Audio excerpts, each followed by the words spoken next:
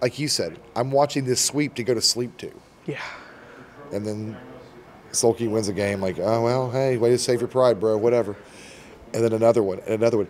And she has given birth to, like, within the last, like, weeks of giving birth. And I thought she was going to kill me because I woke her up going, oh, in like game 6. And she's like, what are you doing? I was like, Sulky's about to reverse sweep innovation. And she goes, oh, let's put it on the TV. Hey, SE Historian here. Today I have a video that is unlike any other I've ever released. I typically focus on bringing you words from the greatest minds and voices that the StarCraft world has ever seen, and I pride myself on that. But when I met the Smith family at DreamHack Atlanta, it was so clear to me that they were the perfect encapsulation of the unsung heroes that this community contains. John, Leslie, Reagan, and Lincoln Smith may not be famous figures from our world, but what they are is a family that exemplifies all that is beautiful about this game. They learn, grow, bond, compete, and forgive together through StarCraft. Fans like them aren't just the lifeblood of this community, but they're the sort of family that produces the community figures of tomorrow. I hope you all enjoy a piece like this one that looks deep into what love for a game can mean. If you've been enjoying my work, be sure to get subscribed. If you really love what I do here, consider supporting me on Patreon. The link is in the video description. That said, let's jump in to my word with the Smith family. So I'm here today with the Smith family. Thank you guys so much for taking the time. I really appreciate it. Yeah, Absolutely, absolutely. Thank you for doing this. Of course. With us. Yeah. So obviously, it's not a very customary piece for me, generally speaking. It's, you know, like players or casters, community figures. But as soon as I saw you guys, like, I don't know, it seemed like something really special to me. Generally speaking, you know, if you turn back the clock a generation or two, parents are really repressive about video games, right? It was generally seen as something that parents didn't want their kids to be doing. It's a waste of time. And obviously that's changed a lot, right? Now, the people who grew up playing games are now adults and have families of their own. And beyond that, there's all this clinical research about the cognitive development of playing games like StarCraft, things that sort of, you know, push you to do logic and problem solving. And it's not limited to StarCraft, but it's a good example of it. So, you know, we are definitely seeing a shift where people like Clem were introduced to StarCraft from their dad. And that's sort of the same deal here. So who was the original genesis? Who got into StarCraft first out of the family? Okay. I did, yeah. How did that happen? I was a big fan of Warcraft, and big fan of Warcraft. And at that time, pretty much anything Blizzard put out, I was going to go ahead and do the early order from Electronics Boutique, I think was the chain back then. And and it came out, and it had this weird bug thing on the front of it, and I didn't know what it was, but I was excited. And I've never stopped playing StarCraft in one iteration since then. And StarCraft 2 came out, and it was great, and some of my best memories, in fact, in a weird way, StarCraft 2 became a bigger part of my life because we'd been married for just a year and a half, 2 years, and then got pregnant with our first, with Reagan, and she, it was just this really weird time where we were listening to the GSL together. It was our first kid, and so you're nervous and you're worrying. And in this weird way, StarCraft became kind of almost like the playlist to like one of the most important times of our life. When she was born, she would react by sound. She was very alert. If she heard mom's voice, instantly. If she heard my voice, instantly. Not grandma, not grandpa, but if she heard Tasteless's voice, because we had played so much GSL, she would up to the TV because that's unreal. It had just been on, right? We were both like, this is insane. Yeah, it's just she crazy. She knows Tasteless and Artosis, and then she knows her grandparents. To be fair, he's a more commanding voice than Meemaw. But then I don't really know how to put this, but so for me, like I didn't really know that esports was a thing. I played Brood War, I played with my friends, and that was as far as it went. I discovered esports was a thing through StarCraft 2. I discovered that people made music parody songs about video games. By the way, this is just, I was behind the curve, but it means that this whole fresh new thing came with StarCraft 2 for me at the same time that our family was being formed.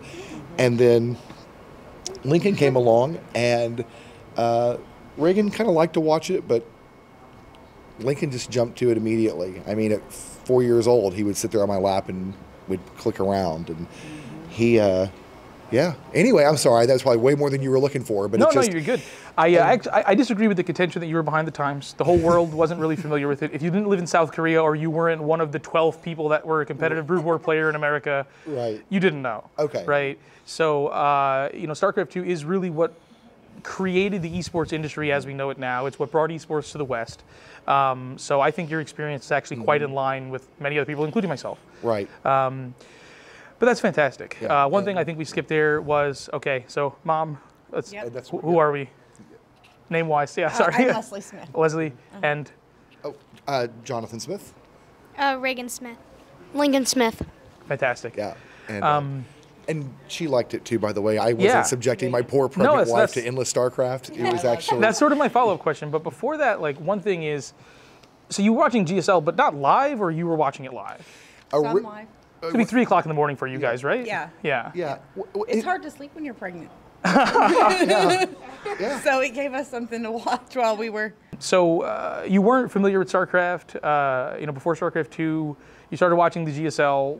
What made you fall in love? I hadn't heard of it at all until he was talking about it as it was getting ready to release.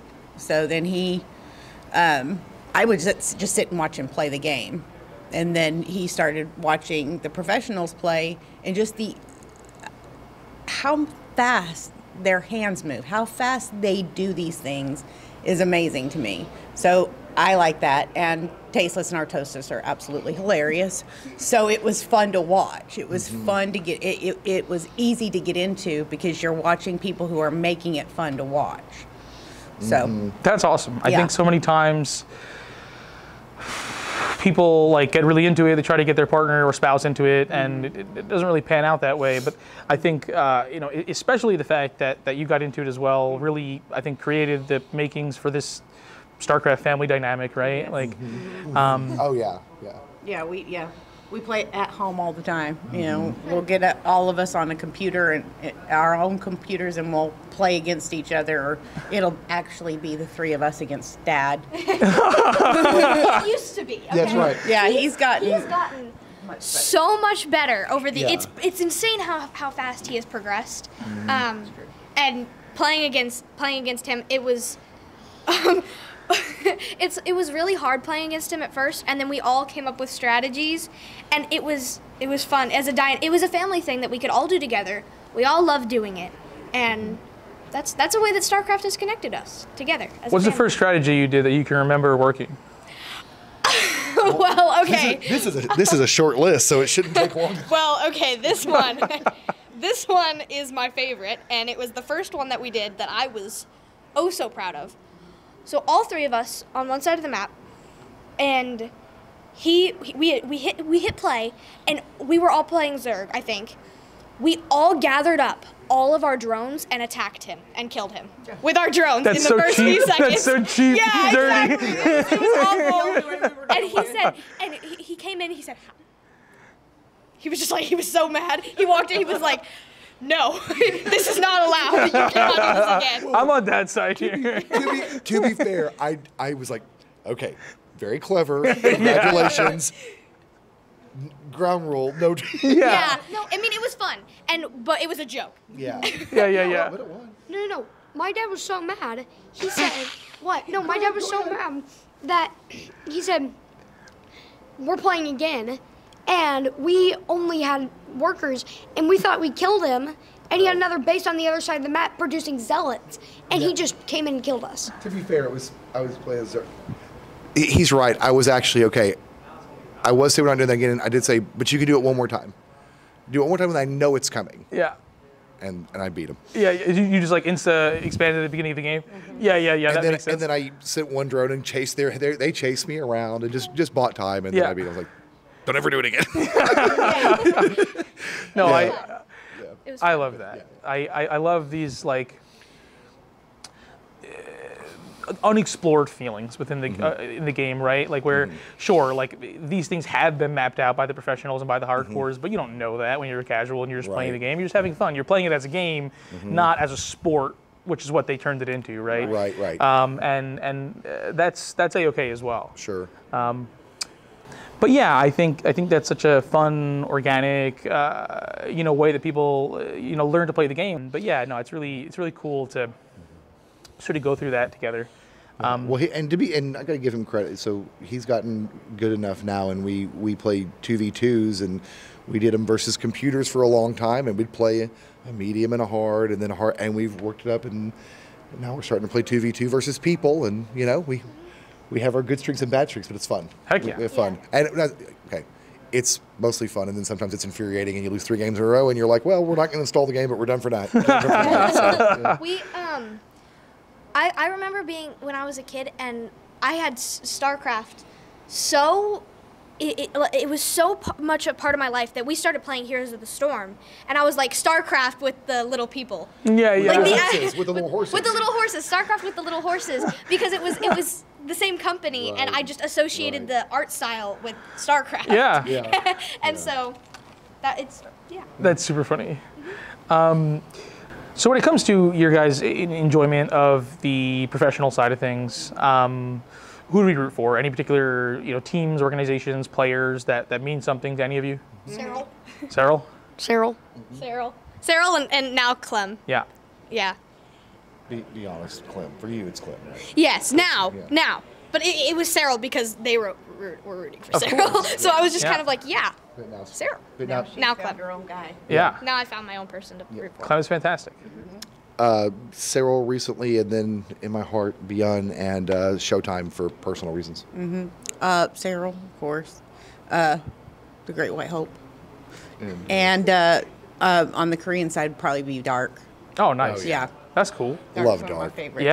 Yeah. He has very villain energy, but I do enjoy that. Everybody needs a good villain. Absolutely. Yeah. Dark. Yes. Dark's awesome. Yeah, for the longest Dark time, he had the awesome. reputation as like the foreigner killer. That was like a big storyline. I do remember him like saying that a lot, and then eventually losing. Like Cyril bopped him one series, and then in another tournament, he was like, I'm not a foreigner killer. Yeah. Killed me. Yeah, exactly. But one thing I feel like I took away from playing a lot of StarCraft was not caring about losing. Do you guys feel that way? Do you feel like you don't care about losing stuff? No. I do. I care about losing stuff. Fair enough. But I get what you're saying. Yeah. Where it's either all you that you won, or all them that they won, and you can be proud of them. You can be proud of yourself. Absolutely. I get very mad when I lose, let's be honest. But I usually just am like, okay, I'm going to do better next time, though. I'm going to care, and I'm going to be like, well, I'm not done playing because I have to win first, duh. Like, Yeah, I think like maybe the way I said that is not like the best way to put it. Like, of course, it's okay to care if you lose. I think what I mean is not letting your emotions get the best of you when you lose. Because when you play StarCraft, you are conditioned to lose. If you keep playing, you're like, even if you are literally one of the best players in the world, you're still pretty much going to lose half your games on the ladder. Right. And if you're truly the best in the world, maybe you'll win 65 or 70% of your games. So you're still going to lose a really significant number of games. Right. Which is, it's different than a lot of other things. A lot of other games, you can get really good and you can master it and you can really dominate, especially in single player games and stuff like that. But even in some multiplayer games, there's not the skill ceiling, right, that StarCraft has. So you really have to be comfortable with losing. Yes, absolutely. Yeah. Yeah. There was. Go ahead. I think with him, he has gotten a lot more comfortable with losing, because he'll make a face, and I can tell he's lost a game, and then he goes right back into the next game. He doesn't let it slow him down. He wants to keep playing so he can keep getting better and winning it more. Right. That's awesome. We did have a conversation about 3 years ago. Do you remember this, Lincoln? yeah. So he came into my office. He'd been playing on his computer, and he came in my office, and he basically said in so many words, and he was very upset, and he goes, I want to know how to uninstall the game. I want to uninstall the game. He was really angry. He was like, I'm terrible at this. I'm never going to get good at it. And he was just upset. And for the record, I told him this at the time. I was like, I have felt every single thing you're saying right now. Were there Dark Temple involved? No, but still, we've all been there. But the thing I did tell him, and I think it made a difference at some point, because he didn't play StarCraft for a while. He took a break. But I told him, I said, here's part of the issue. You don't want to practice to win. You want to play for fun, but then you want to win. Like you're playing the most competitive game in the world, I would say. Yeah. I mean, in terms of just the highest skill ceiling. You're going to get matched against people, right? If you want to compete and win and see that improvement, you got to put in the work. You can't do a different build, whatever you feel like at whatever moment. Just, I don't know, see if you can make hearts with your probes in the middle of a match, whatever you're doing. And that's a little bit of exaggeration, but you can't practice to just do whatever. Yeah. But then get upset if you don't get the results. Yeah. And at some point when he came back into it, he always liked, you can represent the shirt there, Loco. I mean, Loco is his favorite caster. Yeah. Simon is the best. I love Loco. That's his morning coffee. Every morning, morning with Loco.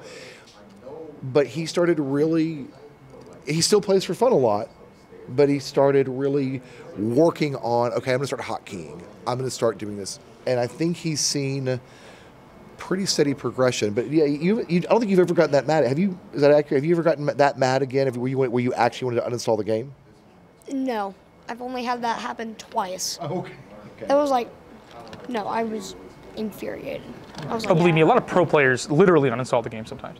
Yeah. So, Is that true? yeah, I know it happens. I mean, obviously it's not a regular thing, but there's a lot of people who've gotten pretty mad and they uninstall the game, and of course they reinstall the game. Sure. But, Yeah. but Yeah. Idra knows what we're talking about. yeah. Oh, poor Idra. Yeah. Yeah.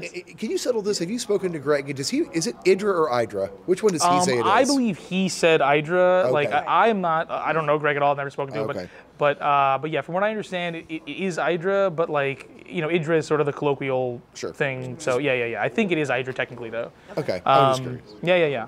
I'm still going to say Idra. Yeah. No, the same. Yeah. So what was the first strategy for you that you feel like helped you start improving?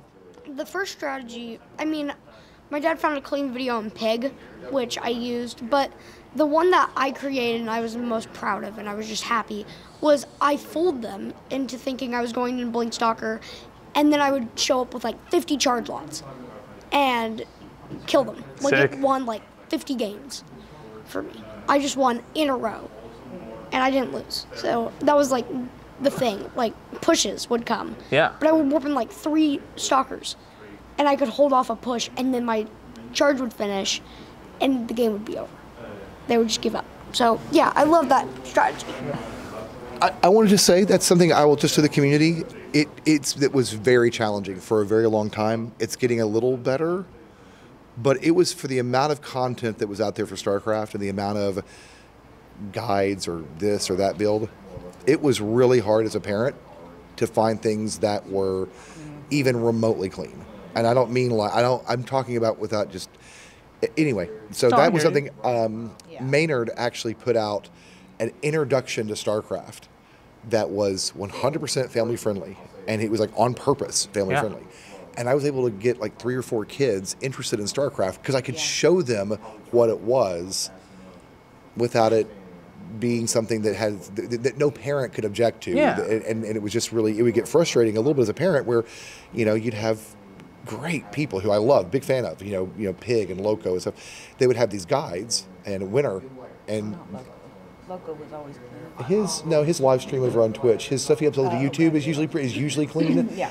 But his Twitch stuff anyway, you're right. He's generally cleaner than the others, but It's for monetization stuff as well on YouTube, where like Twitch it happens a bit differently. Yeah. But Winter StarCraft, and just a lot of cursing on there, which doesn't. again, doesn't lend itself to sharing with your children. it Correct. makes it hard. And then, of course, it's like, it makes it hard to pass it on to the next generation. Anyway, just FYI. So for anyone who ever sees this, if you're doing this, if you have a family-friendly version or whatever, just know it can get shared that way. But also keep the adult content going. 'Cause I'm an Of course, adult. different strokes. Like, Yeah, exactly. Yeah, different groups. Yep. One thing I'm interested in, you guys watch a lot of GSL together. Any particular matches or finals or seasons that like really stand out in your memory as like special? Lots of Nest Tea. Like Nest Tea was so awesome. And just for me, a lot of it is not one match or one. It's the thing that happened. You know, like with Nest Tea, watching him. What did he? It was a. Bailing bombs? No, it wasn't bailing bombs. It was a. What was that? What's the thing that? Spine crawler? Spine crawler. He spine crawler rushed somebody and ended the game immediately. Yeah. And watching that and listening to Tasteless and Artosis just lose their minds. Yeah. Yep. And it was amazing. Nesty has a 20,000 IQ. Yeah. We're all living in Nesty's mind. Yes. Yeah. Exactly. That was one of my favorite moments. Oh, that was. For us. Yeah. Do you have a favorite moment? When Clem beat. Well, okay. Yes, when Clem beat Solar just a few minutes ago. That's my favorite StarCraft StarCraft moment. history still being made. Why not? But Dark. Listening, I really think it was listening to them get so, as a little kid, listening to them go insane when Dark would do something. So I think that just those moments. That guy's a killer. Yeah. For me, the big moment, I don't know, but it was like a big tournament. Raynor knocking Sarah out and then immediately losing to Dark. Like, you knock Sarah out. He's like, no, I don't even want to be here. I just want to make sure Sarah doesn't win. That's my entire goal. Cheeky Raynor. Yeah. Well, he did it a couple of times. Yeah. In a weird. I'm having trouble narrowing it down, so I'll just. There was something magical that will never be replicated about watching Fruit Dealer. Yeah. I don't know what I don't know what it is. There's something about that, and part Just of it the too. first one, though. It's that, and it's the thing is like I didn't know the context at the time, but I mean him just getting up there and just he had been such a stone cold killer the whole thing, except when he was breaking bananas and stuff. And then he's just up there and he's crying. He's just so overjoyed. And of course, I figure out later, well, he'd put in all those hours as a pro in Brood War and hadn't really gotten anywhere. And now suddenly he's a world champion. Okay, there was more context, but that was really special. And we loved Nesty, but we were there. I think it would have been just as special if we hadn't been there. But watching Cyril do it, that whole run, 2018 BlizzCon, and just watching it and that moment where he goes up on Classic, and then Classic takes a game, and it's like, oh no, no, is this the heartbreak? You know what I'm saying? Like, and it's just, and then, and him closing that out and hearing, I can still, I mean, to the point that it would be close to a quote. I can hear Tasteless screaming, Artosis, I think it's happening, and Artosis going.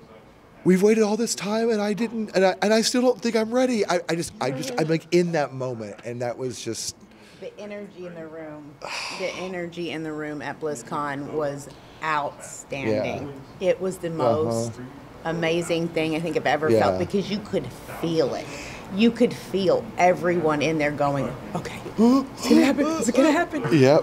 And then just the eruption when it did happen, everybody losing their minds. It was amazing. But I want to say, in defense of people that weren't there, like I'm not trying to say, well, if you watched it on a stream, then you didn't get the real experience. No. Because I'm going to tell you something. When I watched in the qualifiers of the previous year, 2017, and we watched Neeb go in there and get knocked out in the first round, have an amazing game. And then Rogue figured him out, and I think it might have been Solar. It was two Zerg. It seemed like they talked because the next day they came and just bopped him. He's out after he swept the. Watching that, I mean, I didn't watch the rest of BlizzCon because I watched it later on. I just couldn't. I was too So, yeah, there's nothing like being there, but don't ever let anyone tell you that if you're watching on VOD, you didn't really experience Oh, yeah, it. 'Cause not at no, all. yeah, man. Yeah. There's so many. Yeah. There's so many memories. It's just. Yeah. What about you? That's a tough one. I mean, okay, so being there for Oliveira's victory was obviously very special. Oh, yeah. I also have, I mean, that'll be a special place in my heart forever. Like, I took the picture. That's like his Wikipedia picture now. So that was like. That's cool. Yeah, that was really special for me. Like, I was definitely really proud of that. What I can tell you my biggest heartbreak was Jaedong in the 2013 Global Finals versus SOS, where SOS cannon rushed him like 4 consecutive games, and it was this. Before that, it was this miracle run where he knocked out Maru in the quarterfinals and then Deer in the semifinals, and it was also after this whole year of him being Silver Surfer, Kong, getting second place and all these things, and it looked like it was finally going to happen. And he beat Deer with that incredible unborrow play, where I like what you say, like some of these sound bites that get stuck in my mind, like the Day 9 and Tasteless casted that series together of Jaedong versus Deer, and there's this awesome moment where like Day 9 came out with something along the lines of like when everything's on the line, the star sense is with Jaedong, and he turns it around with this incredible unborrow play, and Deer was just coming off of a WCS, basically a GSL victory, so he was heavily favored, and the crowd just erupted, and this Jaedong chant, and he just looked so triumphant. It felt like the true return of the tyrant from Brood War, and then SOS just went LOL and destroyed him in the finals. So I got really upset about that. I will say, I don't know. Yeah, but so it absolutely is just 1,000,001. The Innovation versus Sulky 2013 GSL finals with the reverse sweep. Yes. So I went to sleep after Innovation went up 3-0 because it was like 5:30 in the morning or 6 o'clock in the morning. I was super pissed. Like I was like, this is gonna be another crappy GSL finals because there were so many bad GSL finals. And I was like, this is gonna be another one. And I woke up the next day and the #1 post on Reddit StarCraft had like 2,000 upvotes. Congratulations to the GSL winner. And I was like, wow, people are that excited for the 4-0. I opened it and a Sulky won, and I was like, no, I can't believe I went to sleep. Listen, I'm going to admit, I did not watch a lot of live. That was in a period where I didn't watch a lot of live. I watched the next time. Sure. I just had a bout of, we had a second. He was born then, right? He was rolling up on, he was actually a baby. Yeah. And for whatever reason, I know what reason, I had a little bit of insomnia, started watching it, and like you said, I'm watching this sweep to go to sleep to. Yeah. And then Sulky wins a game, like, oh, well, hey, way to save your pride, bro, whatever. And then another one. And she has given birth to, like, within the last, like, weeks of giving birth. And I thought she was going to kill me because I woke her up going, oh, in like game 6. And she's like, what are you doing? I was like, Sulky's about to reverse sweep Innovation. And she goes, oh, let's put it on the TV. Yeah, and that's when I knew I unreal, married the man. right woman. The two kids were breadcrumbs, but that was the gingerbread house. Yeah, no, I remember they showed this shot of Sulky's mom just ecstatic, crying, she's tears streaming down her face, she's banging the dongers together, and like it was a really special moment. Yeah, that stands out as one of my favorite moments in history. Oh, and we all, am I speaking for all of us? We did not care about Oliveira at all. Didn't care about him winning. We thought that was just like, okay, whatever. In fact, I think we were disappointed. Who did he beat? He beat Maru. Rainer, Hero, Maru in a row. Yeah, we were disappointed. We wanted him to lose to each of those people. Yeah. Didn't care. And I was like, well, that's a disappointment. And then he gets up there and starts talking. Yeah. And then by the end of it, we're all crying. Have tears in our eyes. We're all in it, and I'm like, I'm so glad he won. And we all, we've been rooting for him the whole time until now when he's playing Cyril and they're tied 1-1. And I mean, Oliveira, you already got your stop. But but truthfully, that's I'll remember that forever. A guy who I was annoyed that he had beaten all these players I liked, and then he got up there and just spoke from the heart, and I was just delighted he won.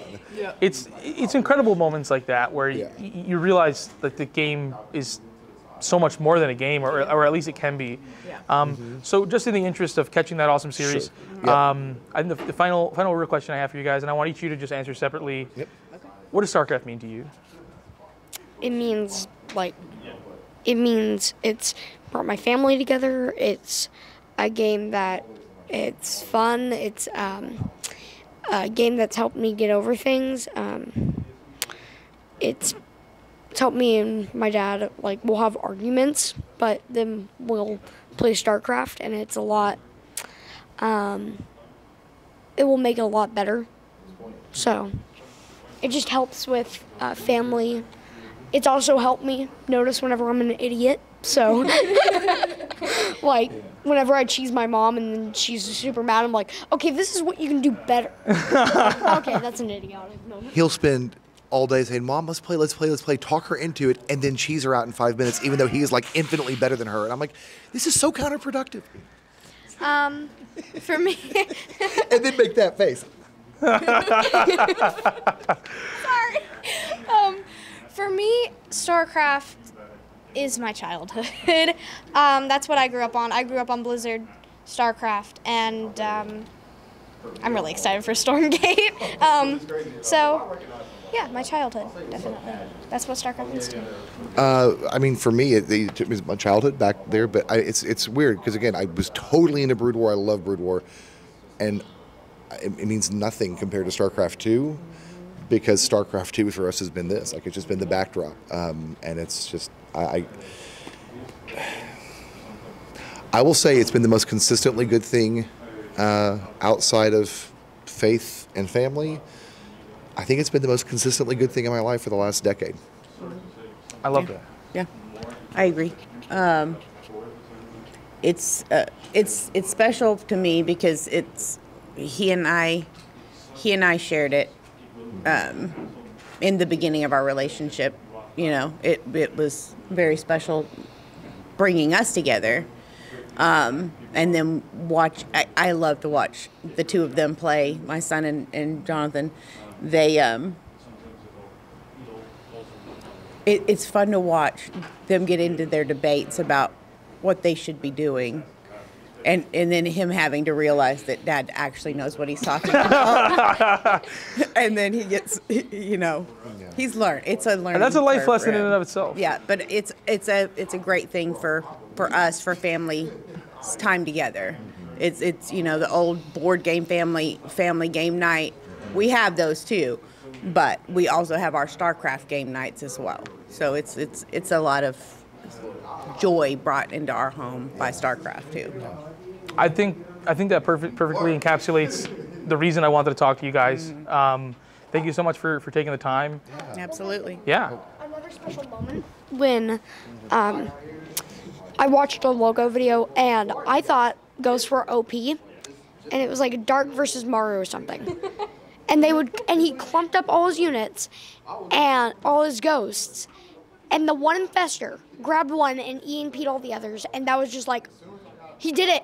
Finally, it's over. The ghost train is over. Yes. You got to watch the Hearthstone series. Is it Imba or do I suck?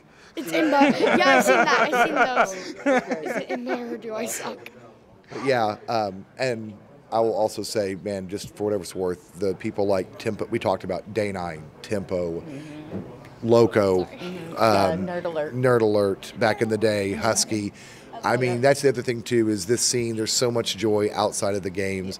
The game itself is so much joy. And then to the point that she made, that Leslie made, which is true, the casters, you will never know, people who are casting and people who are streaming, the people who do interviews, the people who add thickness and Yeah, absolutely. It's what takes it from being a game that you play and then you set down to something that you take with you and you think about. And like you said, Day 9 dailies that have some application for life and going for it. And it's just all the creators out there that, if I'm being honest, don't get. It's almost like, well, you got your views. That was your pay. They don't really get the thanks. Yeah. They're always thanking everyone's always thinking Blizzard and everyone's thinking that. But man, for the people that are still here, you know, we're on year 12 of playing a dead game, which is quite an accomplishment. Yeah. You know, I love that so much. And it doesn't happen without people creating so much content. And We appreciate you all. yeah, yeah. For, So with tempo, I was surprised that a video game could have music that was attached to it. Like StarCraft music is a thing, and that's something that I also love about StarCraft is that it has a music genre. Because I love music, and that's another way that I connect to it. And so yeah. I love that so much. all right. But I think that about does it for us. Awesome. I so much appreciate your time. Thank you. Let's get back and watch some awesome matches. Awesome. Thanks so much for watching. If you enjoyed this one, be sure to leave a like and a comment down below. Get subscribed so you don't miss out on future releases like this one. If you really enjoy what I do here, consider supporting me on Patreon. The link is in the video description. That's all for now, my friends. Until next time.